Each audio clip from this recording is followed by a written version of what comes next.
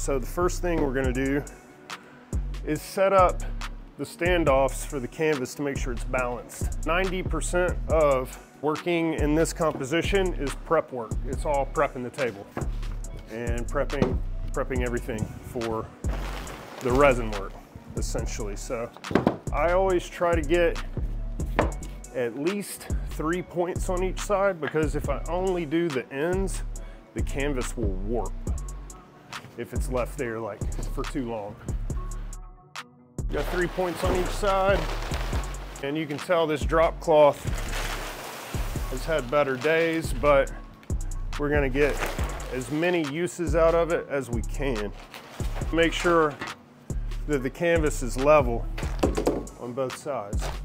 And most of the time, it's not gonna be perfect, but get it as close to perfect as you can. The way this is set up, it's definitely leaning this way a little bit, so it's gonna be running that way. So now that the canvas is on the table, you definitely wanna turn your ventilation on before you get started. You should really wear a mask anytime you're working with resin, or any paints for that matter, but to each their own. Next thing I'm gonna do is set up all of my cups that I'm gonna use for the resin. Stir sticks. I always reuse stir sticks because I can, but some of them are better than others. And then get my larger buckets. Now what I'm gonna do is I'm gonna start by deciding how much resin I'm gonna work with. On this one, I'll probably start with 10 quarts and then go up from there. I pour in the resin, and this is a 1-to-1 mix. So I'm gonna go to 3.5 quarts of resin, first things first, and then 3.5 quarts of hardener. But I'm not gonna mix my hardener in just yet. Right now, I'm going to pick what paints I'm gonna use, what colors I wanna work with. You're also gonna wanna have standoffs. Since I have 6 points, I want 6 standoffs. So I'm gonna start by base coating the canvas. As you can see, this paint is a little thick and messed up, but I can use this as my brush if I want to.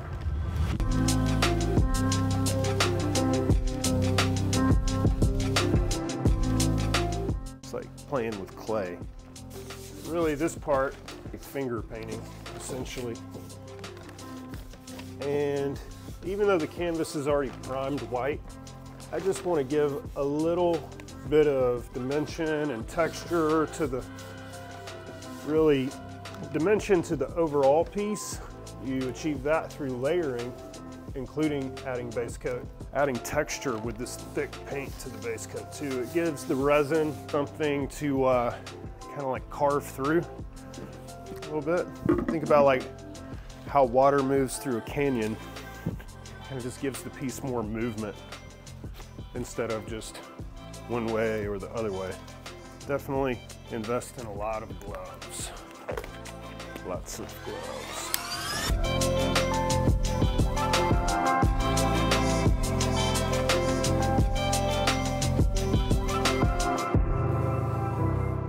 Creating all this texture really adds more than you think to the painting, even though you really won't see any of this in the finished product. It just really adds so much texture that it hides the imperfections in the end. Because resin, if you're trying to make resin look perfect, without any bubbles or any dust or any hair in it or whatever else gets in it, insects, yada yada, good luck. My philosophy is just roll with it and allow the imperfections to blend in with the texture like it's intentional. It will save you lots of headache. Very important to get the sides. A lot of people make these beautiful pieces of art and then they don't finish the sides. Craziness, absolute craziness. I like to see all of the drips and all of the stuff running off the sides, because it basically shows that it's an original work of art, something that somebody made with their hands instead of a reproduction or a print. So I really like the sides to be finished.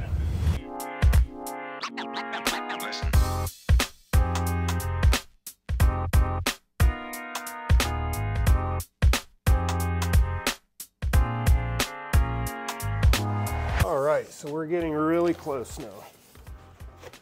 I think what I'm gonna do is add in a little bit of white. Some blending going there. I always keep a lot of white paint on hand, and black too.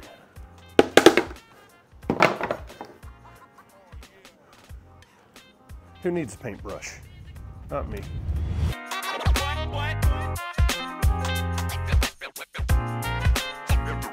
Just wanted to add a little something there. There's a little bit of glitter, actually. You know, if you're not familiar with what I do, you'll learn very quickly that I like glitter. Glitter makes everything better.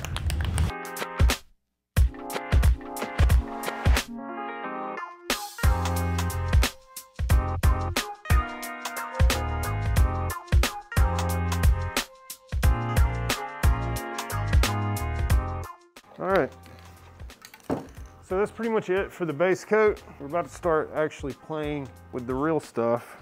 It is still hardener, and hopefully it will still work. Quick pro tip, always add the resin into the bucket before the hardener. Definitely always go resin then hardener, not hardener then resin. When it comes to resin specifically, there's definitely a few basics that you've got to know. First things first, if you're going to be mixing up any significant volume of resin, use a drill and use a paddle bit. You can buy these things, Home Depot, Lowe's. You can find them online too, but definitely use a paddle bit. For the first 10 years of painting, I stirred all my resin by hand. That's a lot of stirring. And then about 6 years ago, maybe 5 years ago, I figured out that I could use a paddle bit, and I have not gone back. Some people use a timer. I don't really use a timer, but you know, if you're just getting started, maybe set a timer for 2-3 minutes max. Probably 2 minutes is good enough, depending on how fast your drill is set. Make sure you keep the paddle bit down in the resin, because if you come up with the paddle bit, it's going to catch air and get a ton of bubbles in it. That's going to be a total pain when you're trying to get the bubbles out later. You're going to have to torch it and use the heat gun for hours, essentially. So try to avoid that if you can. One of the last steps in the mixing process is you still want to use the stir stick. Like I said, this is what I used to use for almost 10 years straight. And then I found the paddle bit and the drill. But after you're done with the paddle bit, it's still a good idea to scrape the sides of the bucket. Just get like 2 or 3 good turns, scraping all the sides of the bucket. Give it another quick mix. Then I take another bucket, take that other bucket, and dump all of this into it. Another pro tip, definitely, whatever you do, do not scrape any of the resin out of this first bucket. That's how you get hot spots. You don't want hot spots. Your painting will end up sticky. So now, everything that's left in this bucket is perfectly mixed. You've got no hot spots. Keep in mind, all of this stuff I learned through experience, AKA the hard way. Now I'm basically separating it into small batches so I can pre-mix colors. All right, also another thing you're gonna wanna keep on hand at all times is 91% rubbing alcohol. You get resin on you or paint on you, throw a little alcohol on it, wipe it off. All right, so start with some blues, get a little bit, throw it in the cup. You don't have to use a lot of paint. A little bit of paint goes a long way depending on what kind of paint you're using. I always encourage people to try new things and just experiment with different mediums. Resin is one of the most versatile mediums that I've ever stumbled upon, simply because you can mix so many different things into it and get different effects with each medium. Also, it's translucent, so you can see all the layers, and I like that. And don't be afraid to mix different colors together. Keep in mind, when you mix different paints into resin, they're not gonna be the exact color that they are before you mix them with resin. One of my favorite things to mix into the resin are raw powdered pigments. So especially like mica-based pigments, alloy-based pigments, all kinds of different pigments. This one has a really thick grain to it. Can you see that in the camera? So this stuff is gonna really catch the light when you mix it in. And I don't know if you can see that, but it's definitely got a twinkle to it, which I like. And again, just like the paints, play around with these, mix in different tones. That's a lot. There's certain combinations of pigments that I just consistently use in my work, like my favorite colors. I definitely have a few different brands and lines of pigments that I gravitate towards, but I'm always trying new things as well. You never know when you're gonna stumble upon something that you haven't seen before. So, but in order to do that, you gotta try new things. So, get a little bit of clear going. You can pre-tint all your resin, or you can dump clear on it first and then add your different colors. For me, I just kind of start working. I don't really have any set ideas up front. I just start slinging paint. Once I catch a flow and kind of like really find what direction I want to go with, I kind of let the paint speak to me on where it wants to go. I've noticed that the more I try to make the paint look a certain way, the more it just laughs at me. It's just not the way resin likes to be worked. So you kind of have to let it be the leader. And that's difficult to do when you first start working with it. Resin is a teacher.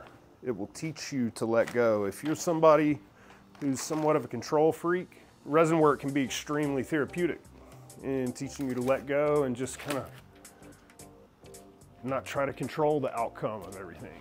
Just let it do its thing. And it might surprise you. It might turn out more beautiful than you thought. It might not. You don't know. Yeah, this stuff right here is definitely my favorite. And like, when you see it hit the canvas, you can see how much shine it has, you know?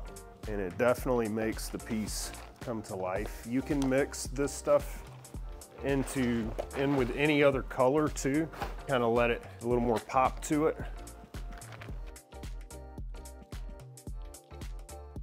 And now, what I'm gonna do is go back to the spray paint. Definitely one of my favorite parts as well.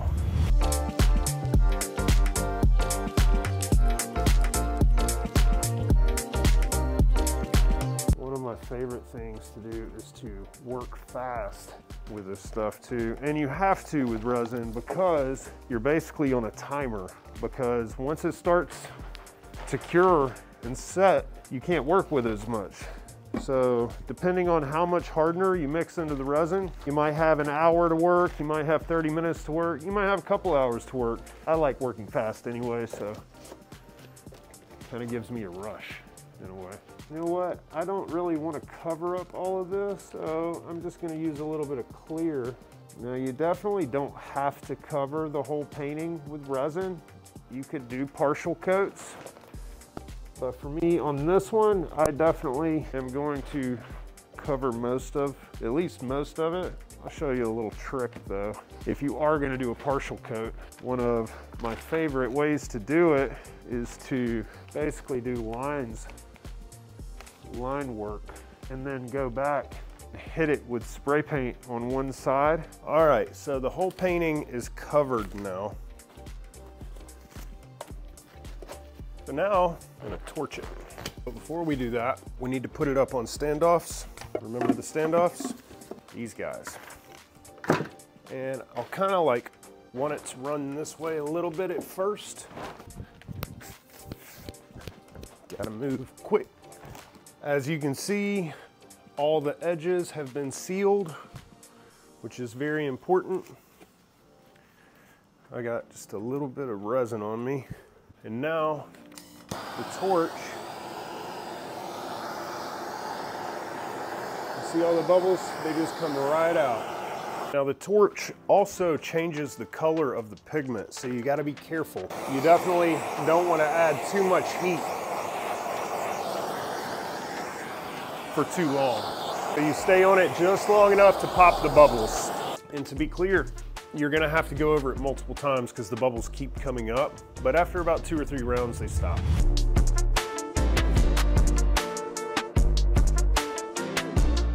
Still going back in and getting these edges really, really good, especially the bottom lip, you know? All right, more torch work.